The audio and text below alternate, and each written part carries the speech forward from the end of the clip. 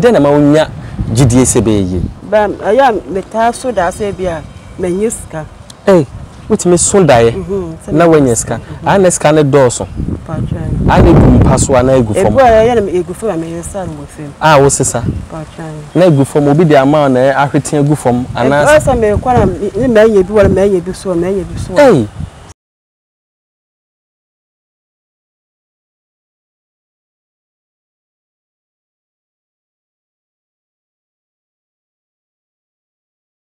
say malaria kwan wenya dia enkechi malakio etu asiente nom enkechi malakio nentu malaria se mountain etu fever se enkechi edre yakoda woni ifie dumienu ennum bi maami a wafefro ne oba a wo ma akoda nufo kunyina mu ntube ennum enkechi malakio ba fira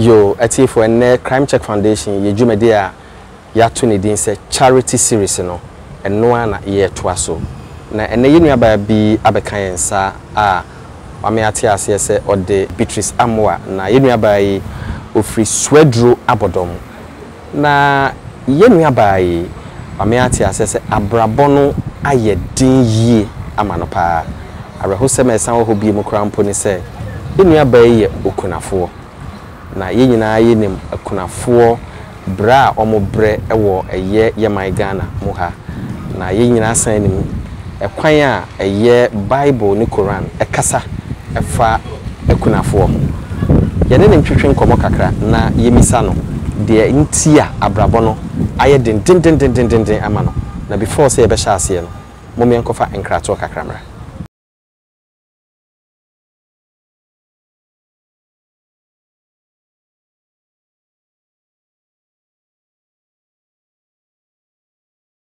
yo etiefo so pese umbo jumedi anasa adibia woton ho derua akwanya aba Crime Check TV Ghana yen YouTube ene ye Facebook channel so se oye jedini a wo pese obo jumedi ho deru se eye cast na woton adan empaboa entare anampo se oye shipping service ene akwanya aba Crime Check TV GH channel so yen YouTube channel eye Crime Check TV GH no enipa edh a omohwe yen dwumadi best enipa 58,000 your Facebook channel so nipa 198,000 ina edh we chese enipa p ena edh omohwe yen dwumadi so pese sa nipa bebrebe nyina ente wadwuman ho the road ya ene your numbers ena egu screen so no friend na woni endi ho enkita ho sanso na sa wonso pese wodi echi na wo hu yen dwumadi a yedi na uko YouTube a ubebo Crime Check TV GH BSA page ya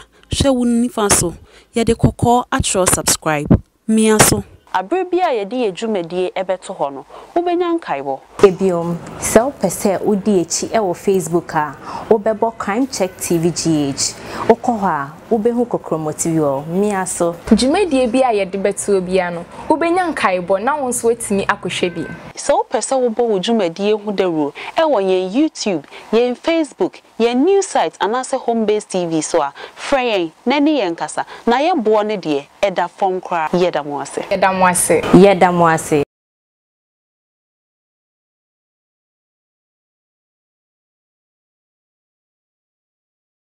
Ame Beatrice Chame etisen yo na brabo tisen abrabo de enkoye ko so na memnu aton enkoye kola mi ensa sugu meso kola mi ensa go so na kosia no fa dodo sen ife create mi ensa ebe wotu na half na manu wo so mi ensa sa wa na ono asa anasa de wa ho de ntimi no ano ye ntwa do na so skasa me ne enkoye ma hu sa wa kan be mpre nan brabo ne ntimi sa eden yi na create kosia mi ensa de create ba ko yesen ba ko ye 18 cedi just ba ko ndu 20 cedi daddy ti sika gwetra wo de yesa adwuma yesen ba kosia ni nyama adwuma ka mepesa ka meye mi yeska wo flo ka metuma yeden ba kwa akodi mara market ni ba kwaton ade wo bebi ni woni ntse me kosia ne yo Matias na me se udwetre How they ton kusua na yesi. 50 Ghana. 50 Ghana. Ah. Na 50 Ghana the oil then the ton kusua. 50 Ghana. Na usanya bi de hwe nkwala no. Oye den cheche mi mu. Se mi mi sana bia menya ho be 38. Ebi so me yama nkwala no mdu akọ school. Ebi so me beto aduane. Eno aso meto mokoni wuro ba no bibia so esan wo. Nti paso menya no ho no. Na o me yeti asese be ma na wo de ne ewo ho a one ne wo ma no wa free mu. Bond wa free ne wo mienu. Bond wa free dada. Ukro no afree mu. Na sese wo ne be ma foforo so awo ba ko. Na be ma na de adwuma no ye. Oye Messi bi. Oye Messi adwuma. Na so otimi Messi de sense ko otimi show na sika 50 cedi a de ton ade. Yo no ana. Oni obi na eye. O show bi ase no mo ne ye nti. Ah o show bi ase. Na sika 50 cedis ono ana de ma wa na ase wa na okodi pa bi na wunyan. Ba metuma ka se ya no sofo an. Be sofo. No ma me sika se me fe nton yade. O ma o se. O ma me 1 million. 1 million. Se me fe nton aduan. Ba na aduan mi ye no na nkoyi. Na me dwan. Eno ye. Na me fe kosia no. Oko asori ben. Dominion.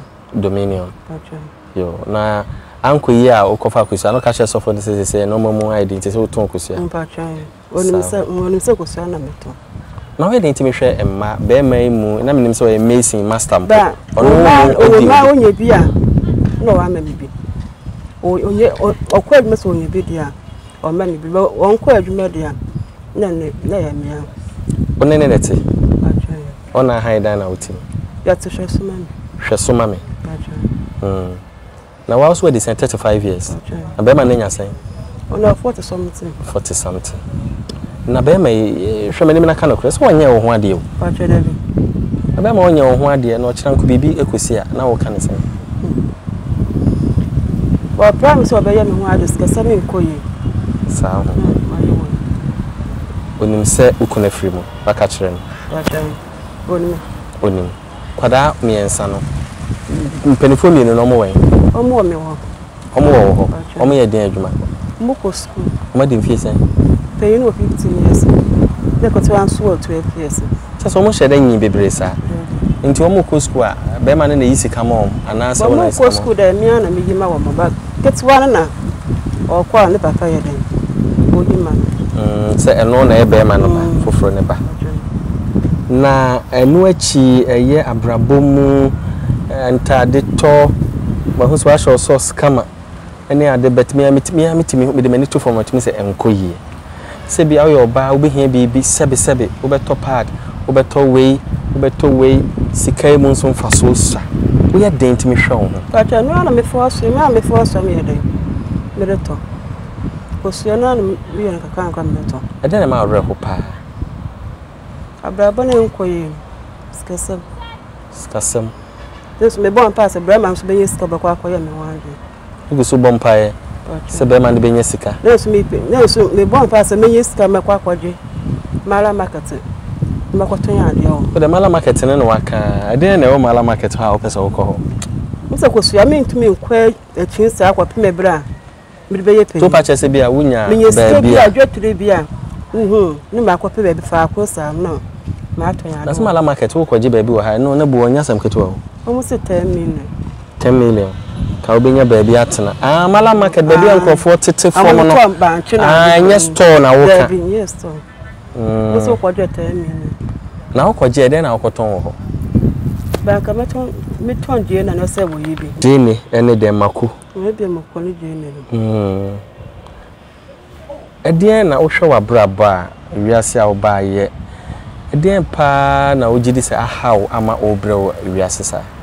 Me yama na nkoye na no ade to na ade sikasem ne wo yi eso sikasem bibia nkoye tie pamo man free school ana so mani hia bibi o school na wo nya ade na wo ye ba mo kwa wo yi school aban school tane nye problem bebe sa nye problem bebe sa na me mo kwa shop money abia edu bra mba ye exam na na mo ba kan me ye bia me de ama wono Wanya bia. Mo ye me ye bia na ma ase ma ka atwa mo madam say e bia mo fe nche da wofo Nche da fofo. Me nya na me de abrewo Na sisi a yenya 10 million yibi.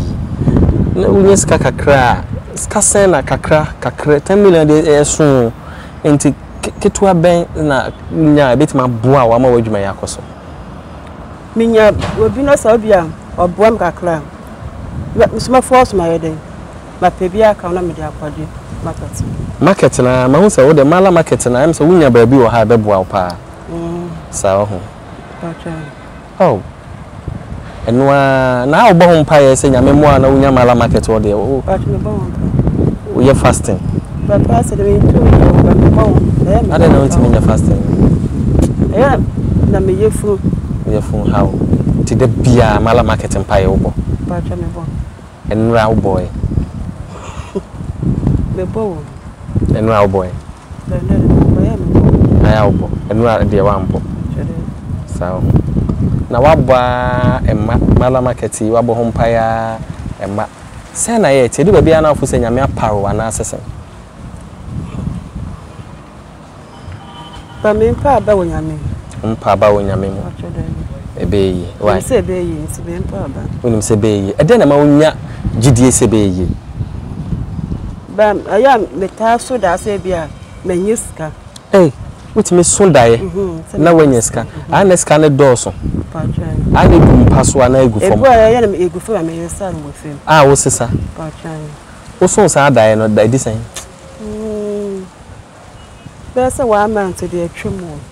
Sa na egu fom obi de ama na ahwete egu fom ana. Besa me kwa na me anya bi wala me anya bi so. Eh, bi wo so dae no wanyesika. Yewati fo yina ye bompa ese bi edae so ebebam. Ye de betum nyina amanim obi a ka wakoma. Say the Crime Check Foundation, you can't be no, you will be full bebrea, a brabono aye diamond. Now, if I say, Ubi ebo empire, de biara, ese nyankopon, a maninyesika. One found kwaji baby, look at the name of the store, a form or mala market. Now, what me on pebi because bia with a form, I'll bet my tomako, Jane. And into a bompire ba. Wabo empire obeso dae na when asa wenye sika na ehu na osesa yesre nyame se saa eniswade hu saa dae oma ne mram ema ye nuaba bi ema ye da amen na bi mabo empire ma ejidi se nyankopon obeka obi akoma ama waba bi so amen wati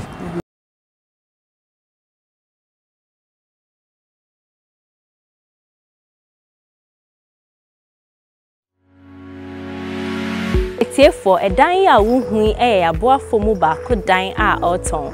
A dying a 4-bedroom house our whole space, dining hall, kitchen, and 3 washrooms. A dying a woohoo see 2 plots of land so. A dying a make one semi. Ube who walk kaswa akweli. Sao person to a dying ya. Your numbers negu screen see. Frey in any ending kita home. Ya damwase.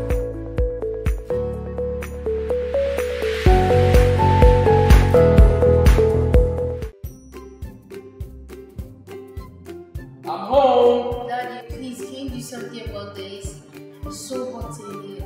Emily, why is it so hot in this room? I've called the roadside AC mechanic. He claims he had fixed the fault. But as you can see, the AC is still blowing hot air. Oh, Ajwa, you should have called Pro Air. They're the best AC and refrigeration service provider in Ghana. Their services include sales and installation of all kinds of ACs, including splits, cassettes, and central units. They also specialize in repairs, maintenance, ductworks, piping, ventilation and AC designs, and refrigeration of all kinds, ranging from repairs of fridges, blood banks, building cold rooms, electric wiring, car ACs, etc. Their headquarters is located on the Fanofa Link Road, opposite Nadia House, Kokomlemle, Accra. They can be reached at 031-229-5201 or 030-224-7644 or 020-813-2886. You can also visit their website at www.proairacsystems.com. Pro Air, the difference is the chill factor.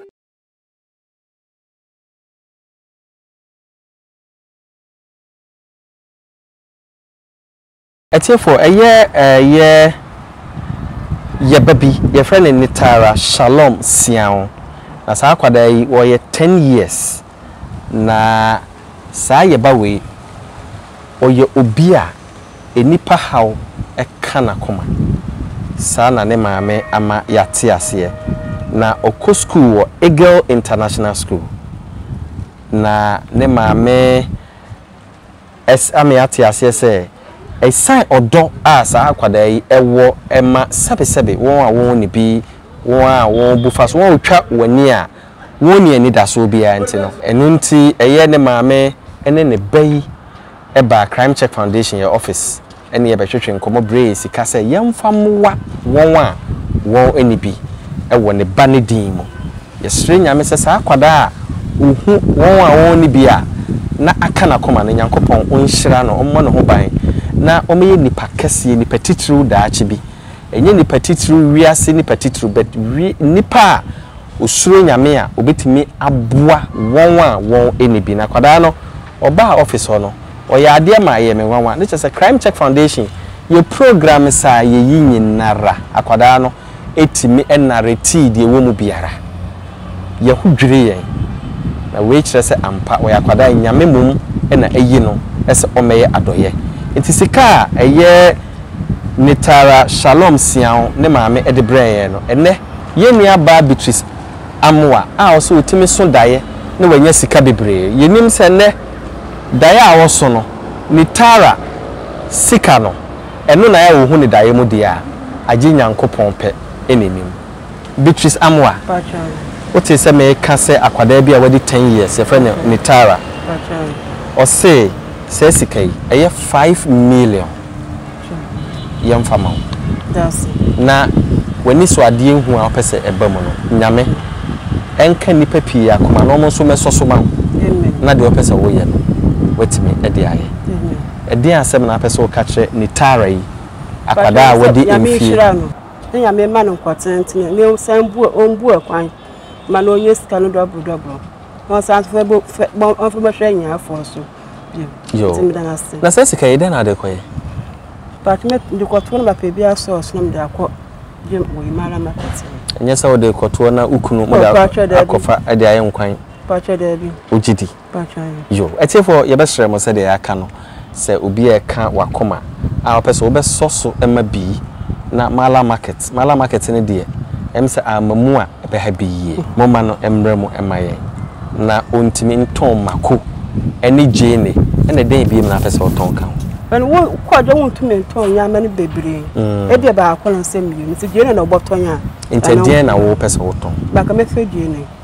pacha ene den once pe na oboton one pe ade wan pe na be mo aton wontumi fe mo ko anka wontumi fe jene so na de nti na jene na wo pese oton e bi mi sika sam na e ba so no na bia ba me nya scan embro so da na bia method for no ma yede sao sika se pa na wunya wo fu se be mo wani age abetima aye sa adwuma scan de me nya ba na so e ma adwuma se me nya scan so anka me bokias wo ye be bia mete no wo de sika sam na me nya be mitina me sika me mara market ba me sika mo so de anka me bokias wo be bia sika mo so te sensa say bia 50 million say 20 million bia sa 50 million de bi wo mo When I said 20. And I said 20.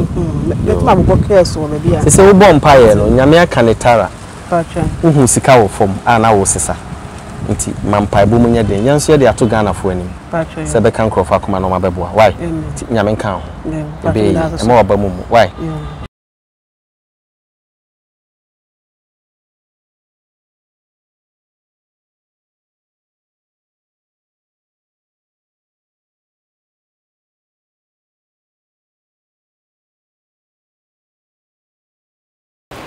Etiefo and the Crime Check Foundation ye dia sempa ebro. So ye Ghana ni na wo pe guest house akotena Embritia we be anasa ofia broche eba Ghana na ope baby atna and the Airbnb ewo homa Airbnb ewo 4 apartments na 4 apartments emu 2 eye masters apartment ina nyenu na aka no eye simple apartment we na ewo washroom kitchen ina hall space kakra ewo mu TV wom bibia wo pe bia ewo apartment ni yesa wo living room ema the whole apartment and dining hall.